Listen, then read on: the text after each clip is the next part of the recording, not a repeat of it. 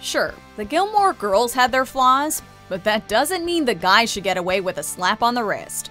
Welcome to MsMojo, and today we'll be counting down our picks for the top 10 times the guys from Gilmore Girls were the worst. Before we begin, we publish new content every day, so be sure to subscribe to our channel and ring the bell to get notified about our latest videos. For this list, we're taking a look at instances when the male characters on Gilmore Girls came off as possessive, obnoxious, and even abusive. To be fair, some of these men aren't without their redeeming qualities, but these moments will always be blemishes on their character arcs. Number 10. What's a rune? Oh, Lorelai, this is my cousin Rune. Rune, this is Lorelai. Hi, it's very nice to meet you. Can I talk to you a minute? Suki and Jackson's first date evolves into a double date when Jackson is forced to drag along his pesky cousin Rune. Lorelai, being a good friend, agrees to be Rune's blind date, even though she's evidently out of his league. Yet it's Rune who inexplicably has an issue with Lorelai's appearance. Seriously, dude? In addition to being rude, Rune is anything but discreet, seeing how Lorelai overhears every word that comes out of his big mouth. That's Lorelai? Yes. Did you see how tall she is? No, I haven't noticed, actually. How could you not notice? She's like a basketball player. Rune, she's a very nice lady. Rune spends the evening looking at his watch and treating Lorelai like she has the plague. Is there anything on this menu that isn't French? I'll just have a martini and keep him coming. Meanwhile, Lorelai winds up chatting with Luke for most of the night, which thankfully pushes Rune to finally leave Suki and Jackson alone.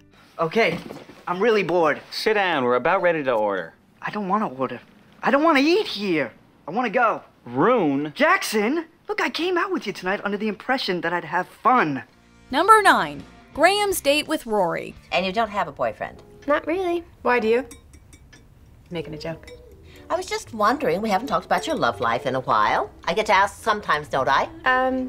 Sure. It's rarely a good sign when Emily Gilmore tries to set you up with somebody. Graham Sullivan. You haven't met him? I don't think so. Would you like to? Sure. Is now okay? Now? Graham! Graham, this is Rory. Rory, Graham. Hi. Hi. Unlike Rune, Graham at least seems interested in Rory when they first meet, but he ultimately ends up being a total putz. Oh, you don't have to do that. Oh, I just taped up 8 of my own boxes. I'm a box taping machine. Use me. Oh, thank you. So, the plans for tonight, they're pretty casual. There'll be about 10 of us. You're totally welcome to come. With some slight hesitance, Rory decides to go out with Graham. Scratch that, she goes out with Graham and his beer buddies. And you know it's always totes fun to be the only sober one in a group. Graham dedicates most of his night to talking with his bros about sports, leaving Rory alone at a table. Then when Graham finally acknowledges Rory, he has the nerve to tell her to live a little and endorses drunk driving. A putz indeed. He's driving? He's one of the best drunk drivers in Connecticut. Top 50, easy. You ready? Actually, I just think I'm gonna take off. What? Yeah, I'm kind of tired. Rory? Thanks for everything. Number 8. Marty lying to Lucy. Hi, I'm, Marty. Rory. Marty starts off sympathetic. After all, many of us can identify with liking somebody, knowing full well you'll perpetually be in the friend zone. Rory and Marty have a falling out after he confesses his true feelings, but she rejects him in favor of Logan. Rory, I feel like I really need to tell you something. Okay. I know we're friends, and I'm glad we're friends, but I don't want to be just friends anymore. I like you. In season 7, it's revealed that Marty is now dating Rory's new friend Lucy. For some reason, Marty feels the need to lie to Lucy, pretending he's never met Rory. You have to meet Rory. Rory, this is boyfriend. Oh, Actually, it's Marty. Nice to meet you. You too. This just shows that Marty hasn't matured since freshman year, and he's still hung up on a girl who will never reciprocate his feelings. When the cat inevitably comes out of the bag, Marty destroys his relationship with Lucy while nearly ruining Rory's friendship with her. What is he talking about? Lucy. You guys know each other? Number 7. William rejecting Rory. Following a bad date, Rory happens into a meet cute with a fellow student named William. Yeah? I think my clothes were in there. Oh yeah, somebody had already dumped them out, so I put them in my basket to keep them clean. Hope you don't mind. While their encounter is brief, Rory senses a spark between them and asks him out for coffee. As if Rory's night couldn't get any worse, William straight up turns her down with no explanation. I don't think so, but thanks. William resurfaces in a later episode where Rory believes that he's been telling people about the laundry room incident, leading others to believe that she's obsessed with him. So like 3 seconds later, she asks him out. Of course he said no, but I guess to her no doesn't mean no, so now she's showing up everywhere he is. As it turns out, William was actually talking about another girl who really was stalking him. Regardless, that doesn't change the fact that he straight up rejected Rory friggin' Gilmore. Who does that? I know you've been telling the story. What story? The laundry room story, remember the laundry room? Machines, rinse cycle. I asked you to get coffee, that's it. Number 6. Jason suing Richard. Despite wanting to distance herself from the upper-class lifestyle her parents have always imposed, Lorelai is drawn to Jason's styles, a business partner of Richard's.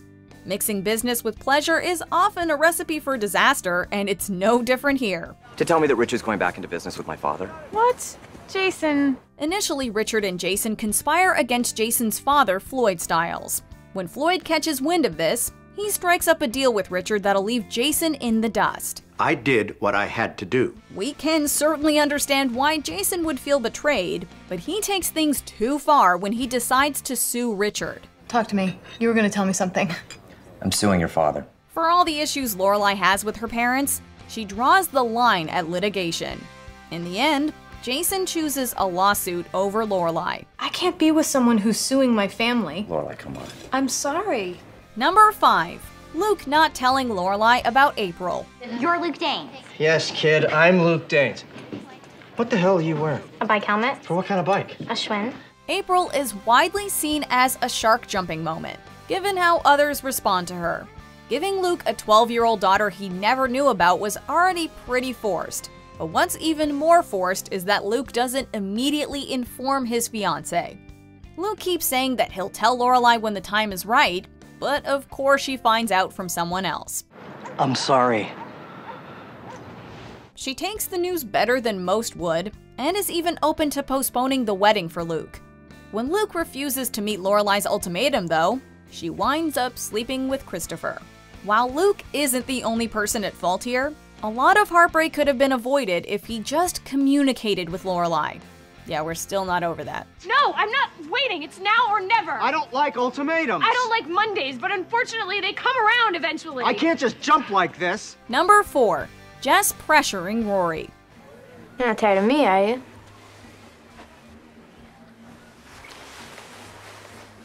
That's a pretty good answer.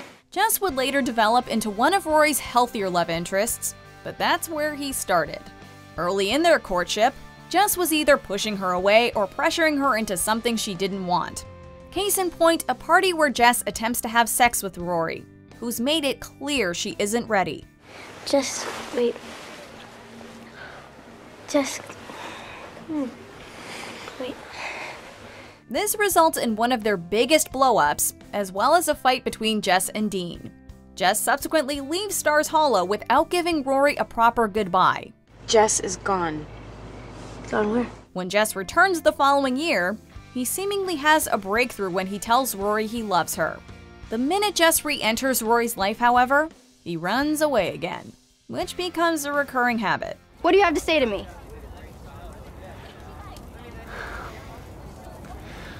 I love you. Number 3.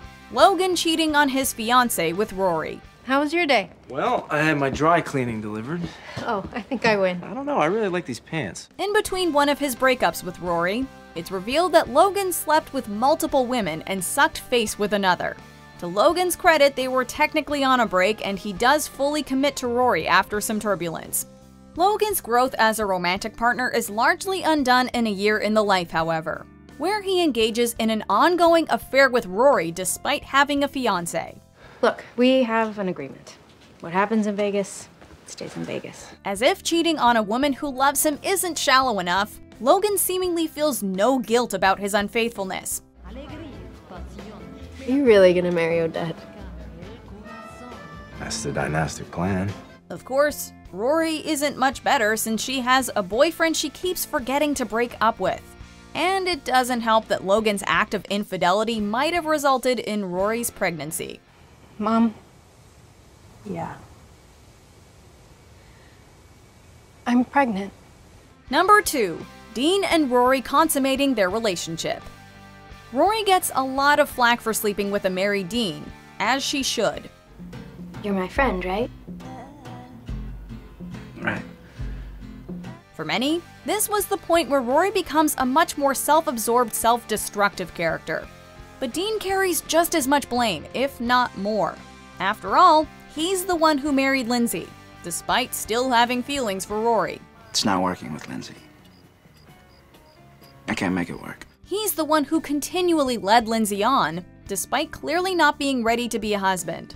He's the one who kept tiptoeing around the elephant in the room, making it all the more devastating when he committed adultery. Things happen for a reason, right? Right. While Dean would learn from his mistakes and have a more successful second marriage, the way he treated Lindsay remains inexcusable.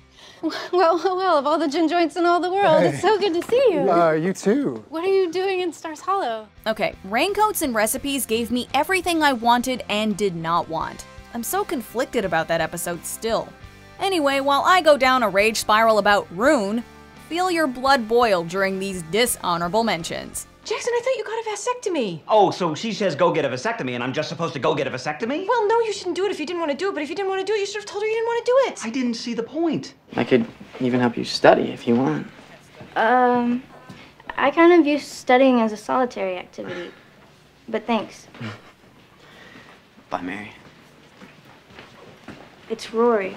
And our streets are so wild and out of control. If you ask me, yes, and I have proof. What are these? Surveillance photos of town goings-on. The dark side of Stars Hollow, Luke, not a pretty picture. A riot of color. Geeky, but cool. Ever been to Italy? No.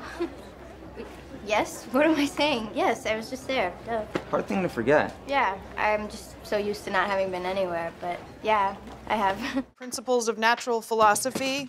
Oh, you got a letter from April. I was 2 hours into deciphering it, and then I got your call. Hello, Peter. Father, British or Latin? Number 1. Everything Christopher. Honestly, was anybody on Team Christopher? After impregnating Lorelai as a teenager, he was rarely around for her, or Rory. Granted, it's partly because Lorelai refused to get married. So I guess we should get married. Even years later, however, Christopher remains a mostly absentee parent, both to Rory and his other daughter, Gigi. Congratulations, Christopher. Thank you. Thank you for everything. Worst of all, Christopher always re-enters Lorelai's life just when she's starting to find happiness with someone else, namely Luke. Christopher has been pressured by others into interfering with Lorelai's love life, and sometimes Lorelai has even come to him. I'm with Lorelai. For now. What does that mean, for now? What is that, a threat? Lorelai and I belong together. Everyone knows it. I know it. Emily knows it. What? Chris never considers what's best for Lorelai, though, jumping at every opportunity to take advantage of her. Whenever Christopher showed up, we knew trouble was following. You okay? I'm having a really bad night, and, I just don't want to be alone. Okay? Yeah. Come on in. Do you agree with our picks? Check out this other recent clip from MsMojo. And be sure to subscribe and ring the bell to be notified about our latest videos.